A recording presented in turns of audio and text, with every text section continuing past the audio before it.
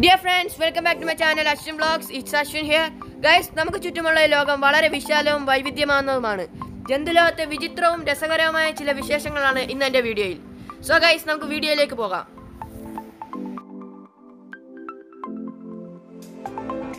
Number 1, land animals.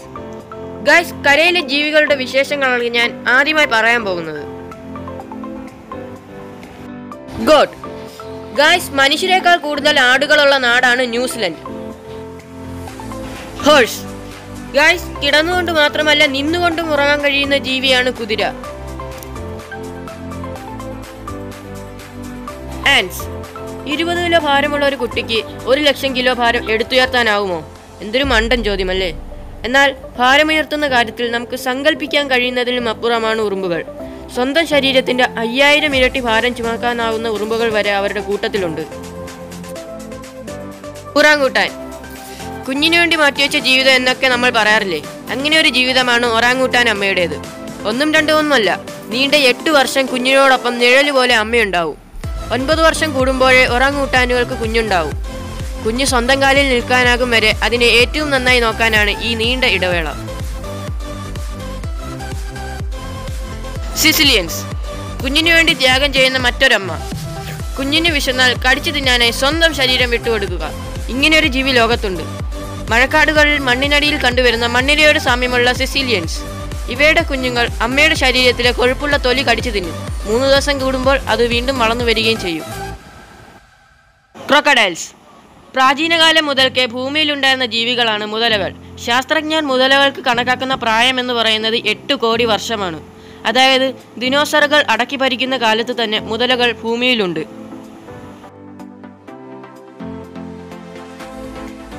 Alpaca. തെക്കേ America കണ്ടുവരുന്ന ഒട്ടകവർഗത്തിൽപ്പെട്ട ഒരു ജീവിയാണ് അൽപാക്ക. ആടിന്റെ വലിപ്പവും കട്ടിയുള്ള രോമകുപ്പായവും ഒട്ടകങ്ങളെ ഓർമ്മിപ്പിക്കുന്ന നീണ്ട കഴുത്തുമൊക്കെയുള്ള ഒരു പാവം വളർത്തു ജീവിയാണവ. എല്ലായ്പ്പോഴും കൂട്ടുകാരോടൊപ്പം കമ്പനിയടിച്ച് നടക്കാനാണ് അവയ്ക്കിഷ്ടം.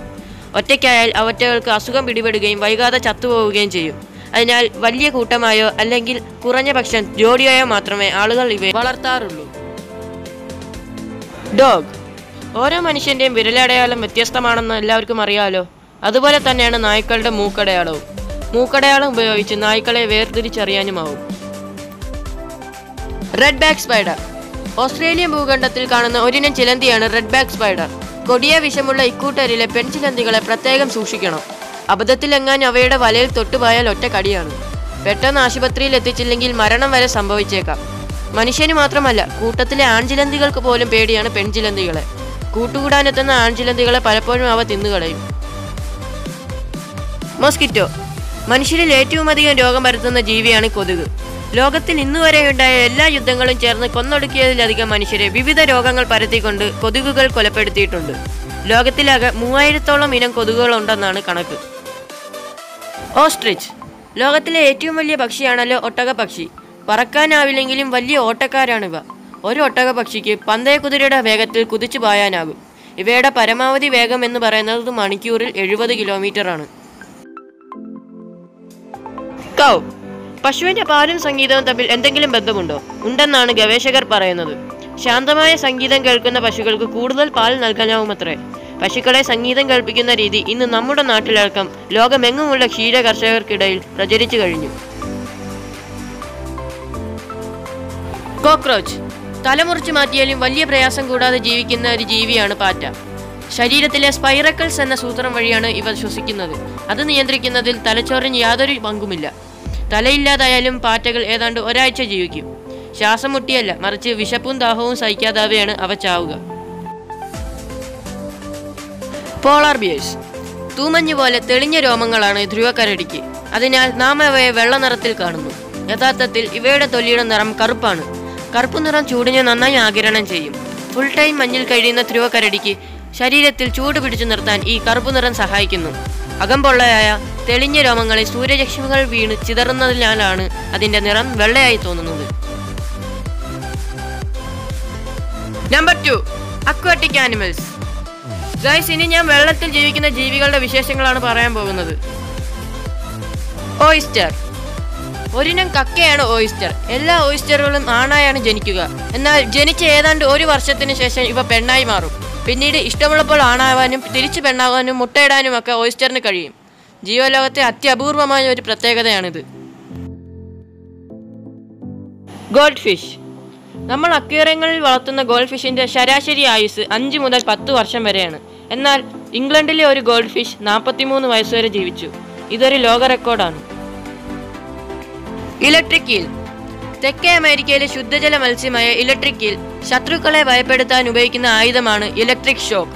സ്വന്തം ശരീരത്തിലെ പ്രത്യേക കോശങ്ങൾ ഉപയോഗിച്ച് 600 വോൾട്ട് കറണ്ട് വരെ ഇവർ പുറപ്പെടുവിക്കും. അതായത് ഒരു വലിയ കുതിരയെ വരെ ഷോക്കടിപ്പിച്ച് വീഴ്ത്താൻ വേണ്ടത്രയും വൈദ്യുതി. Flash light fish. വെളിച്ചം വീഴാത്ത കടലിനടിത്തട്ടിൽ ടോർച്ചടിച്ച് ഇരപിടിക്കുന്ന മത്സ്യം. ഞെട്ടണ്ട, അങ്ങനെയുണ്ടൊരു മീൻ.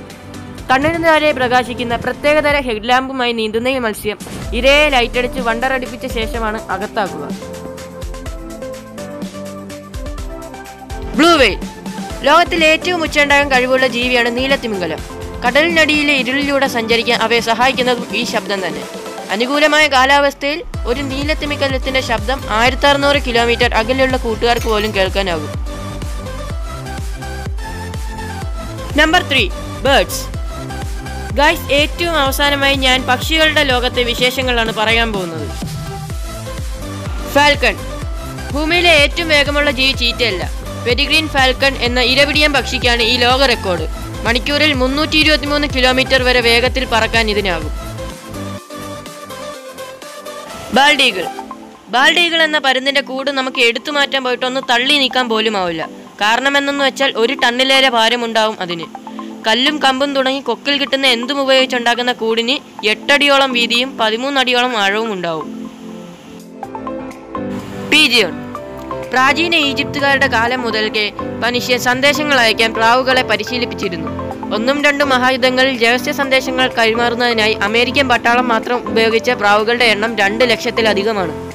1-ാം ലോക മഹായുദ്ധത്തിൽ അമേരിക്കയുടെ 12 സുപ്രധാന സന്ദേശങ്ങൾ ലക്ഷ്യത്തിലെത്തിച്ച ഷെർ ആമി എന്ന ഫ്രഞ്ച് പാവിന്റെ ജഡം ഇന്നും സൂക്ഷിച്ചു വെച്ചിട്ടുണ്ട്. Arctic tern. ജീവലോകത്തെ ഏറ്റവും വലിയ സഞ്ചാരിയാണ് ആർട്ടിക് ടേൺ എന്ന പക്ഷി. കൃത്യമായ ഇടവേളകളിൽ ഉത്തര ധ്രുവത്തിൽ നിന്ന് ദക്ഷിണ ധ്രുവത്തിലേക്കും തിരിച്ചും പറക്കുന്ന ഇവ 1 വർഷം കൊണ്ട് യാത്ര ചെയ്യുന്ന ദൂരം ഏതാണ്ട് 70,000 കിലോമീറ്റർ ആണ്. സോ ഫ്രണ്ട്സ്, എൻ്റെ വീഡിയോ ഇവിടെ അവസാനിക്കുകയാണ്. വീഡിയോ ഇഷ്ടപ്പെട്ടെങ്കിൽ please like, share, comment and subscribe. മറ്റൊരു വീഡിയോ എത്തുന്നവരെ ബൈ.